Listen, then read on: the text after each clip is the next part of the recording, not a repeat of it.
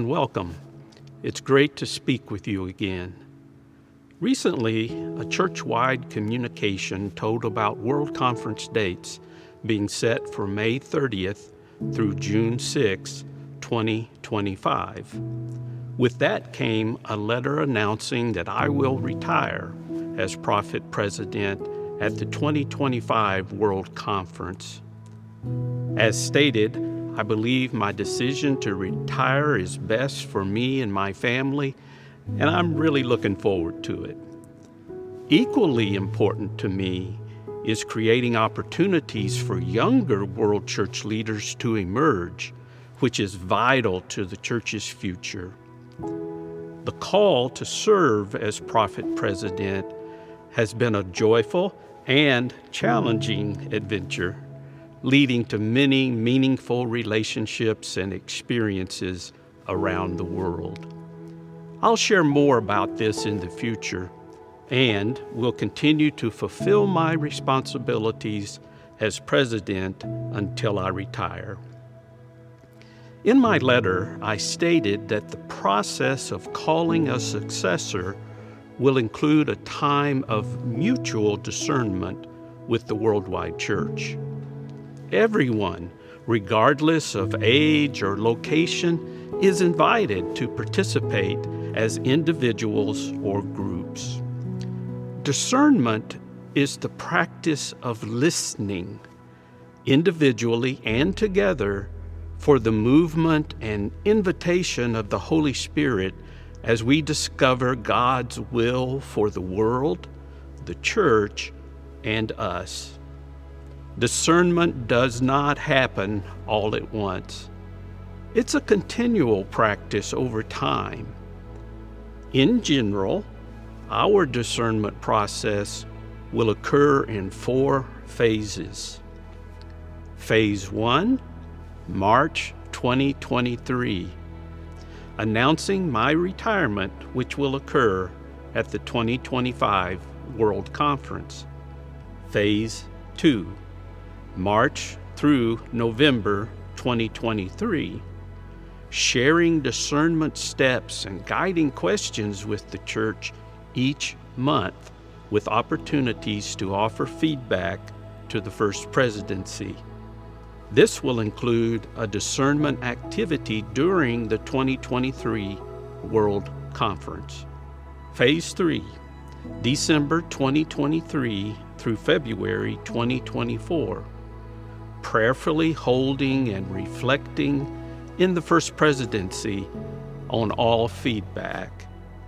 As Prophet President, I'll name the person called through a letter of counsel to be considered at the 2025 World Conference.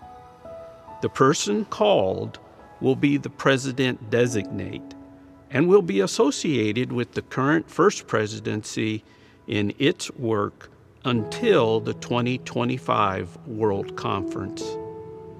Phase 4, May 30th through June 6, 2025, considering, approving, and ordaining the next Prophet President at the 2025 World Conference. With that timeline in mind, I'd like to say a bit more about the discernment process. The discernment rhythm will involve a pray step 1 month, starting this month, followed by a share step the next month.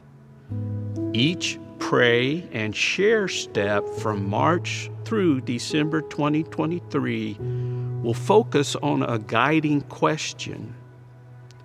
Each share step will bring an opportunity to provide emerging reflections, insights, and questions with the First Presidency.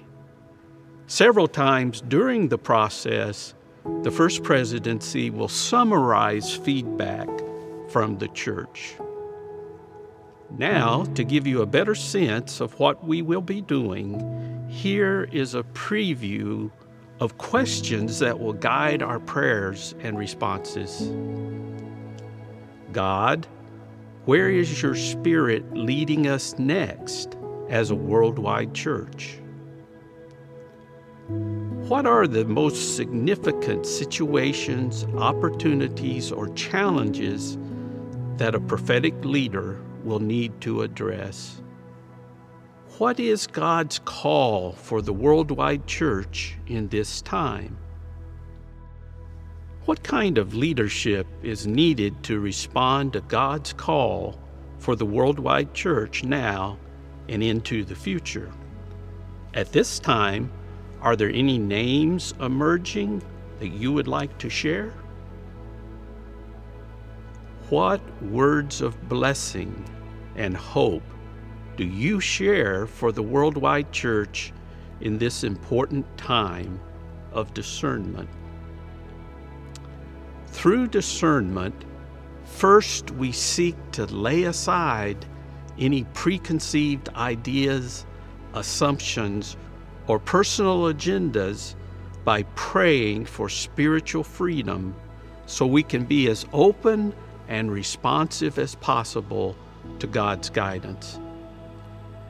We also pray for open minds and hearts to hear the perspectives, hopes, and concerns of others as part of our discernment journey. As emphasized in my letter, this discernment process will help us grow as a prophetic people, clarifying vision about where God is leading the church and considering what type of leadership is needed now and into the future. Watch for more detailed information regarding the discernment process on the website, social media, and in the Herald. I'm confident the Holy Spirit will bless us as we walk together in prayer, reflection, and sharing.